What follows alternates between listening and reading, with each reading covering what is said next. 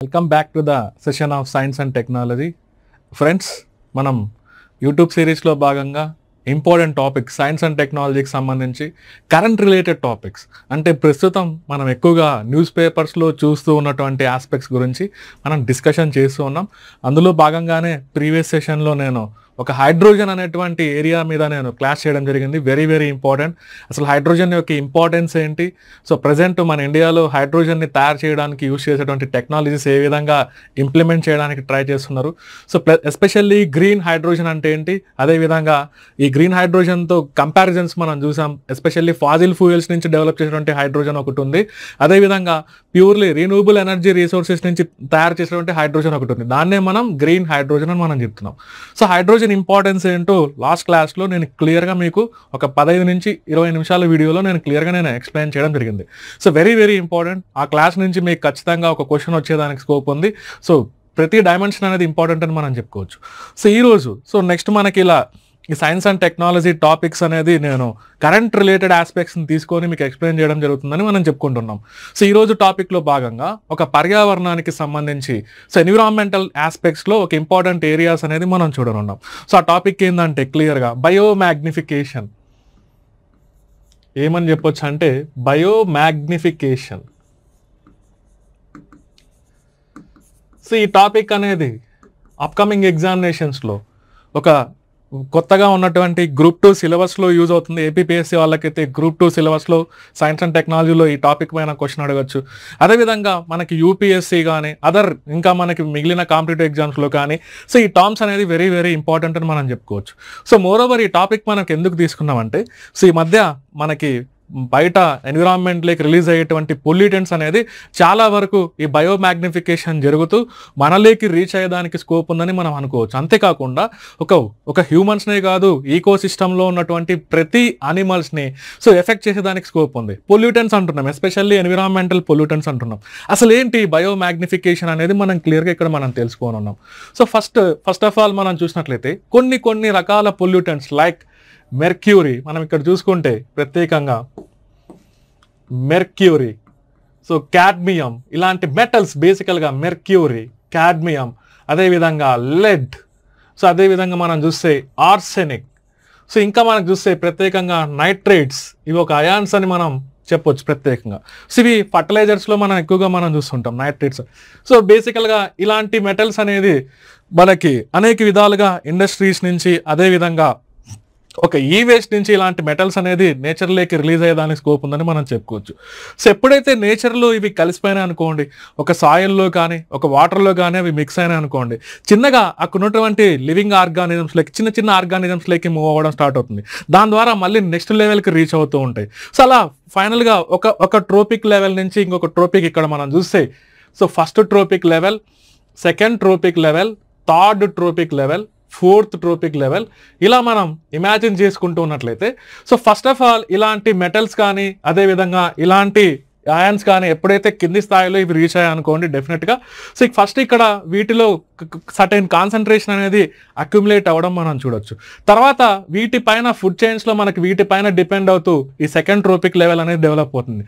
తర్వాత ఇలా వీటిపైన డిపెండ్ అవుతూ థర్డ్ ట్రోపిక్ లెవెల్, ఇలా ఫోర్త్ ట్రోపిక్ లెవెల్, ఇలా మొత్తానికైతే ఈ పొల్యూటెంట్స్ అనేది ఒక ట్రోపిక్ లెవెల్ నుంచి ఇంకొక ట్రోపిక్ లెవెల్లోకి మూవ్ అయ్యేటప్పుడు వాటి యొక్క కాన్సన్ట్రేషన్ అనేది ఇంక్రీజ్ అవుతూ పోతుంది. సో ఫైనల్గా ఇక్కడ మనకి హ్యూమన్స్ అని అనుకున్నాం అనుకోండి పర్టికులర్గా. సో ఫర్ ఎగ్జాంపుల్ మనకి హ్యూమన్స్లో మనకు చూస్తే ప్రత్యేకంగా సో ఇలా మెర్క్యూరీ కనుక ఒక చిన్న మనం ఆక్వాటిక్ ఈకో సిస్టంలో చిన్న ఫస్ట్ ఇనీషియల్గా మెర్క్యూరీ అనేది రీచ్ అయిన తర్వాత చిన్న ఫిషెస్లోకి రీచ్ అవుతుంది. తర్వాత వాటిపైన డిపెండ్ అయ్యేటువంటి పెద్ద ఫిషెస్, ఫర్ ఎగ్జాంపుల్ ఈ డయాగ్రామ్ మీరు చూస్తే అర్థం చేసుకోవచ్చు. చూడండి ఇక్కడ ఫస్ట్ స్టార్టింగ్లో ఇలా స్టార్టింగ్ పొల్యూటెంట్స్ అనేది వీటిలో అక్యుములేట్ అయ్యాయనుకోండి, తర్వాత వాటి నుంచి నెక్స్ట్ లెవెల్కి మూవ్ అవుతాయి, తర్వాత నెక్స్ట్ లెవెల్, తర్వాత నెక్స్ట్ లెవెల్, ఇలా స్టార్టింగ్ నుంచి పైకి మూవ్ అయ్యే కొద్దీ కాన్సన్ట్రేషన్, ఆ పొల్యూటెంట్ యొక్క కాన్సన్ట్రేషన్ అనేది పెరుగుతూ పోతే సో దాన్నే మనకి ఖచ్చితంగా ఏమని పిలవచ్చు అంటే బయోమాగ్నిఫికేషన్ ప్రాసెస్. సో ఇక్కడ ఎగ్జాక్ట్గా దీన్ని ఎలా డిఫైన్ చేయొచ్చు అంటే ఇక్కడ చూడండి, ఈ యారో అనేది మీకు ఇండికేట్ చేస్తుంది. యాక్చువల్గా ఎన్విరాన్మెంట్లోకి రిలీజ్ అయ్యేటువంటి పొల్యూటెంట్స్ని ఈ పీపీఎం అనేటువంటి టర్మ్స్లో మనం ఇండికేట్ చేస్తూ ఉంటాం. పార్ట్స్ పర్ మిలియన్ అని మనం చెప్పొచ్చు ప్రత్యేకంగా. సో డెఫినెట్గా ఇక్కడ బయోమాగ్నిఫికేషన్ అంటే మనం ఎలా అర్థం చేసుకోవచ్చు అంటే, so increasing the concentration of pollutant when it moves from one tropic level to other tropic level. So ఫైనల్గా ఇలా పైన ఉన్నటువంటి ఇక్కడ ఈకో సిస్టంలో టాప్ ట్రోపిక్ లెవెల్లో ఉన్నటువంటి ఆర్గానిజమ్స్కి మూవ్ అయ్యేటప్పటికి దాని యొక్క కాన్సన్ట్రేషన్ అనేది పెరుగుతూ పోతుంది. దాన్నే మనం ఏమనొచ్చు అంటే బయోమాగ్నిఫికేషన్ ప్రాసెస్. జీవ ఆధారిత గాఢత అని మనం చెప్తూ ఉంటాం తెలుగులో అయితే ప్రత్యేకంగా. సో దాన్ని ఎగ్జాక్ట్గా డెఫినేషన్ ఫామ్లో మనం చెప్పాలంటే, so increasing the concentration of pollutant when it moves from lower tropic levels to higher tropic levels. So అలా పొల్యూటెంట్ కాన్సన్ట్రేషన్ అనేది ఇలా పెరుగుతూ పోతే దాన్నే మనం బయోమాగ్నిఫికేషన్ ప్రాసెస్ అని మనం చెప్పొచ్చు. ఫర్ ఎగ్జాంపుల్ నేను ఇక్కడ కొన్ని పొల్యూటెంట్స్ని నేను ఇక్కడ ఇండికేట్ చేయడం జరిగింది ప్రత్యేకంగా. సో మీరు గనక గమనిస్తే ఈ పొల్యూటెంట్స్ గనక మీరు గమనిస్తే రెగ్యులర్గా మనం కొన్ని ఏరియాస్లో మనం చాలా వాటిని యూస్ చేస్తుంటాం. ఇలాంటి మెటల్స్ మనం చూస్తే ఎలక్ట్రానిక్ వస్తువుల్లో మనం యూస్ చేస్తుంటాం, ఇండస్ట్రీస్ పరంగా మనం యూస్ చేస్తుంటాం. ఒకసారి ఇక్కడ మెర్క్యూరీ అనేది ఒకసారి ఇలానే మనకి హ్యూమన్ బాడీలోకి రీచ్ అయినట్లయితే ఈ బయోమాగ్నిఫికేషన్ జరుగుతూ డెఫినెట్గా దీనివల్ల మినిమేటా అనేటువంటి డిసీజ్ వచ్చేదానికి స్కోప్ ఉంది. సో మినిమేటా అంటున్నాం ప్రత్యేకంగా. సో అదేవిధంగా క్యాడ్మియం కనుక రీచ్ అయింది అనుకోండి, ఇటాయ్ అనేటువంటి డిసీజ్ వెరీ వెరీ ఇంపార్టెంట్. మిమ్మల్ని మ్యాచ్ ద ఫాలోయింగ్లో అడగొచ్చు ఇలాంటివి. సో అదేవిధంగా లెడ్ కనుక ఇలానే రీచ్ అవుతుంది అనుకోండి, ఏదో ఒక విధంగా మన బాడీలోకి నేచర్లో నుంచి రీచ్ అవుతుంది అనుకోండి, దీనివల్ల మనకి క్యాన్సర్ వచ్చేదానికి స్కోప్ ఉంది. క్యాన్సర్ అంటున్నాం. సో అఫ్ కోర్స్ ఆర్సెనిక్ అనేది కూడా కార్సినోజెనిక్ ఏజెంట్ అని మనం చెప్పొచ్చు, క్యాన్సర్ కాజింగ్ ఏజెంట్ అని మనం చెప్పొచ్చు. సో కాకపోతే ఆర్సెనిక్ గనక ఇలా రీచ్ అవుతున్నట్లయితే, డ్రింకింగ్ వాటర్ ద్వారా రీచ్ అవుతున్నట్లయితే ప్రత్యేకంగా బ్లాక్ ఫుడ్ డిసీజ్ అని మనం చెప్పొచ్చు. సో మన యొక్క కింద కాళ్ళ భాగాలు మొత్తం డ్యామేజ్ అయిపోవడం మనం చూడొచ్చు. సో మొత్తం అక్కడ ఉన్నటువంటి బ్లడ్ వెల్స్ అన్ని బ్లాక్ అయిపోయి ఒక బ్లాక్ ఫుడ్ డిసీజ్కి దారి తీసేదానికి స్కోప్ ఉంది క్లియర్లీ. సో ఈ విధంగా ఇలాంటి పొల్యూటెంట్స్ అనేది నేచర్లో మనల్ని ఈ విధంగా బయోమాగ్నిఫికేషన్ జరుగుతూ డ్యామేజ్ చేసేదానికి స్కోప్ ఉంది. సో ఇక్కడ నైట్రేట్స్ అనేది పర్టికులర్గా ఇక్కడ మనం మెన్షన్ చేయడం మనం చూడొచ్చు. సో నైట్రేట్స్ అనేది డ్రింకింగ్ వాటర్ ద్వారా మన బాడీలోకి మూవ్ అవచ్చు. అఫ్ కోర్స్ ఏదో ఒక ఫామ్లో మనకి సో అవి కూడా బయోమాగ్నిఫికేషన్ ద్వారా మన బాడీలోకి రీచ్ అయ్యేదానికి స్కోప్ ఉంది. ఎస్పెషల్లీ మనకన్నా చిన్న పిల్లల్లో గనక మనం ఒక 5 years లోపు ఉన్నటువంటి చిల్డ్రన్లో గనక ఈ నైట్రేట్స్ గనక మూవ్ అవుతున్నట్లయితే సో డెఫినెట్గా వాళ్ళల్లో ఒక బ్లూ బేబీ సిండ్రోమ్ అనేది వచ్చేదానికి స్కోప్ ఉందని మనం చెప్పుకోవచ్చు. బ్లూ బేబీ సిండ్రోమ్ అంటున్నాం. సో ఇలా బయోమాగ్నిఫికేషన్ జరిగినట్లయితే నేచర్లో ఇలాంటి పొల్యూటెంట్స్ కనుక ఫైనల్గా మనకి రీచ్ అయ్యేటప్పటికి వాటి యొక్క కాన్సన్ట్రేషన్ అనేది పెరుగుతూ పోతుంది అనేది మనం అనుకోవచ్చు. ఇలాంటి పొల్యూటెంట్స్ అనేది నేచర్ని డ్యామేజ్ చేస్తూ ఉంటాయి. ఒక హ్యూమన్స్నే కాదు అనిమల్స్ని కూడా డ్యామేజ్ చేస్తుంటాయని మనం చెప్పుకోవచ్చు. సో అది మనకి biomagnification process. So very very important thing అని మనం చెప్పుకోవచ్చు. ఎందుకు దీని గురించి నేను డిస్కస్ చేస్తున్నాం అంటే ప్రత్యేకంగా ఈ మధ్యకాలంలో మనం చూస్తే న్యూస్లో మనకి ఈ మైక్రో ప్లాస్టిక్స్ అనేది మనం చూస్తున్నాం. Especially micro plastic. సో మనందరికీ తెలిసిన విషయమే, ప్లాస్టిక్ మెటీరియల్స్ అనేది బేసికల్గా నాన్ బయోడిగ్రేడబుల్. అంటే అవి నేచర్లో ఒకసారి మిక్స్ అయిన తర్వాత అవి సో మైక్రోబియల్ యాక్టివిటీ ద్వారా అది రిమూవ్ చేయలేదు, నేచర్ అనేది వాటిని రిమూవ్ చేయలేదని మనం చెప్పుకోవచ్చు. సో అలాంటి ప్లాస్టిక్స్ని, ఇలాంటి మైక్రో ప్లాస్టిక్స్ అంటే చిన్న చిన్న పార్టికల్స్. సో వాటి యొక్క డయామీటర్ అనేది <5.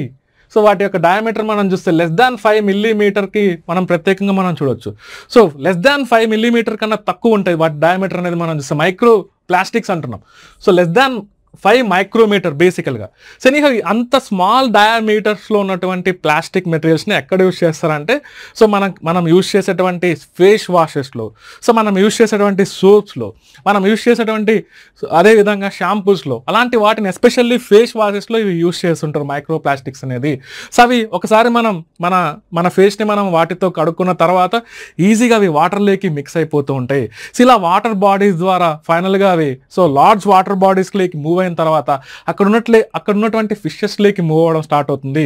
సో అక్కడ ఉన్నటువంటి ఫిషెస్లో నుంచి మళ్ళీ హయ్యర్ సేమ్ ప్రాసెస్ ఇక్కడ సో ఇక్కడ ఫస్ట్ ఇక్కడ స్టార్ట్ అయిన తర్వాత మళ్ళీ ఇక్కడికి ఫస్ట్ ఇక్కడ మనకు ప్రొడ్యూసర్స్, ఇక్కడ ఈ డయాగ్రామ్లో మనం చూస్తే ప్రొడ్యూసర్స్ అని మనం చెప్తున్నాం ప్రత్యేకంగా. ఈ ప్రొడ్యూసర్స్లోకి రీచ్ అయిన తర్వాత దానిపైన డిపెండ్ అయ్యేటువంటి చిన్న చిన్న మైక్రో అనిమల్స్ అనేది ఇక్కడ మనం చూడొచ్చు. సో వాటినే జూ ప్లాంక్టన్ అని మనం చెప్పొచ్చు ప్రత్యేకంగా. సో వీటి నుంచి ఫిషెస్లోకి మూవ్ అవుతూ ఉంటాయి. ఇలా ఫైనల్గా రీచ్ అయ్యేటప్పటికి ఆ ప్లాస్టిక్ మెటీరియల్స్ అనేది సో నేచర్లో ఉన్నటువంటి అనేక అనిమల్స్ని ఎఫెక్ట్ చేయొచ్చు ప్రత్యేకంగా. సో వీటికి కూడా డెఫినెట్గా కొంతవరకు ఈ మ్యాగ్నిఫికేషన్, వాటి యొక్క కాన్సన్ట్రేషన్ అనేది లోపలికి వెళ్ళిన తర్వాత మ్యాగ్నిఫికేషన్ జరిగేదానికి స్కోప్ ఉంది. సో అంతేకాకుండా ఇలాంటి ప్లాస్టిక్ మెటీరియల్స్ కనుక ఇలాంటి అనిమల్స్లో కానీ బర్డ్స్లో కానీ రీచ్ అయినట్లయితే సో వాటి యొక్క ఇంపార్టెంట్ బాడీ ఆర్గాన్స్ అనేది డ్యామేజ్ అవుతాయి. సో ఖచ్చితంగా వాటిలో ఉన్నటువంటి బాడీ ఆర్గాన్స్ డ్యామేజ్ అయిపోయి అవి చనిపోయేదానికి స్కోప్ ఉంది. సో మోర్ ఓవర్ ఇలాంటి ప్లాస్టిక్ మెటీరియల్స్, ఇలాంటి చిన్న చిన్న స్మాల్ పార్టికల్స్ అనేది నేచర్లోకి వెళ్ళిన తర్వాత వాటిని కనుక ఆ ఫిషెస్ని కనుక మనం తిన్నట్లయితే డెఫినెట్గా సో మనకు కూడా ఆ మెటీరియల్ అనేది మన బాడీలోకి ఎంటర్ అయ్యి మన బాడీలో ఉన్నటువంటి ఇంపార్టెంట్ ఆర్గాన్స్ని డ్యామేజ్ చేసేదానికి స్కోప్ ఉంది. సో ఇలా మనకి ఇలాంటి టర్మ్స్ అనేది మనకి వెరీ వెరీ ఇంపార్టెంట్ అని మనం చెప్పుకోవచ్చు. బయోమాగ్నిఫికేషన్. సో బయోమాగ్నిఫికేషన్ అంటే మీనింగ్ ఏంటంటే increasing the concentration of pollutant when it moves from one tropic level to higher tropic level. Best example మనం మెర్క్యూరీ అనేది మనం చెప్పొచ్చు. ఆ మెర్క్యూరీ ద్వారా మనకి మినిమేటా డిసీజ్ అనేది వస్తుంది అనేది మనం అనుకోవచ్చు ప్రత్యేకంగా. సో నెక్స్ట్ ఇంకొక టర్మ్ మనం చూస్తే ఈ టర్మ్స్లోనే బయో అక్యుమిలేషన్.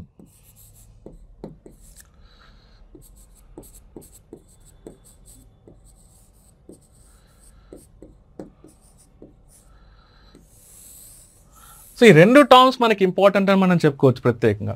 సో ఒకటేమంటున్నాం బయోమాగ్నిఫికేషన్ అంటున్నాం, ఇంకొక టర్మ్ ఏమో బయో అక్యుములేషన్ అంటున్నాం. సో ఇదేమో ఒక ట్రోపిక్ లెవెల్ నుంచి ఇంకొక ట్రోపిక్ లెవెల్లోకి పొల్యూటెంట్ అనేది మూవ్ అయ్యేటప్పుడు దాని యొక్క కాన్సన్ట్రేషన్ అనేది ఇలా ఇంక్రీజ్ అవుతూ పోతే దాన్నే బయోమాగ్నిఫికేషన్ అంటున్నాం. ఇది ఒక పొల్యూటెంట్ అనుకోవచ్చు, పొల్యూటెంట్ యొక్క కాన్సన్ట్రేషన్ ప్రత్యేకంగా. సో ఈ స్థాయి నుంచి ఇంకొక స్థాయికి మూవ్ అయ్యే కొద్దీ దాని యొక్క గాఢత అనేది పెరుగుతుంది అంటున్నాం. ఇక్కడ బయో అక్యుములేషన్. సో ఏదైనా పొల్యూటెంట్కి ఏదైనా ఒక ఫిష్ గనక కంటిన్యూగా ఇక్కడ మనకి ఆక్వాటిక్ ఈకోసిస్టంలోనే మనం అనుకుంటే ఒక పొల్యూటెంట్కి గనక ఆ యొక్క అనిమల్ అనేది కంటిన్యూగా ఎక్స్పోజర్ జరుగుతూ ఉన్నట్లయితే సో దాంట్లో ఖచ్చితంగా ఆ పొల్యూటెంట్ అనేది స్టార్టింగ్ ఇలా ఉండేది. సో కొద్ది రోజులకి ఇలా మొత్తం దాని బాడీ మొత్తం అక్యుములేట్ అవ్వడం స్టార్ట్ అవుతుంది. సో ఇలా ఏదైనా ఒక పొల్యూటెంట్ అనేది నేచర్లో కంటిన్యూగా ఒక ఆర్గానిజంకి ఎక్స్పోజర్ జరుగుతూ ఉన్నట్లయితే సో అలాంటి ఆర్గానిజమ్స్లో ఆ పొల్యూటెంట్ అనేది సో అలా డిపాజిట్ అవుతూ పోతే, అలా దాని యొక్క కాన్సన్ట్రేషన్ ఒకే దాంట్లో డిపాజిట్ అవుతూ పోతే ఆ టర్మ్నే మనం బయో అక్యుములేషన్ అంటున్నాం. సో ఫర్ ఎగ్జాంపుల్ ఇక్కడ నేను ఒక ఇండికేషన్ చేశాను క్లియర్గా మీరు చూస్తే, ఇక్కడ చూడండి స్టార్టింగ్లో ఉన్నప్పుడు ఈ ఫిష్లో కొంతవరకే ఉంది. ఇలా టైం పాస్ అయ్యే కొద్దీ కంటిన్యూగా అది ఎక్స్పోజర్ జరిగే కొద్దీ క్లియర్గా దాని యొక్క కాన్సన్ట్రేషన్ అనేది పెరుగుతూ పోయింది. సో ఈ టర్మ్ని మనకి బయో అక్యుములేషన్ అంటున్నాం.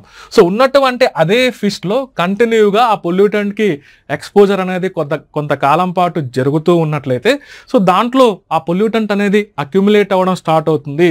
ఇలా అక్యుములేట్ అవుతూ ఒకానొక రోజు మొత్తం అది చనిపోవడం మనం చూడవచ్చు ప్రత్యేకంగా.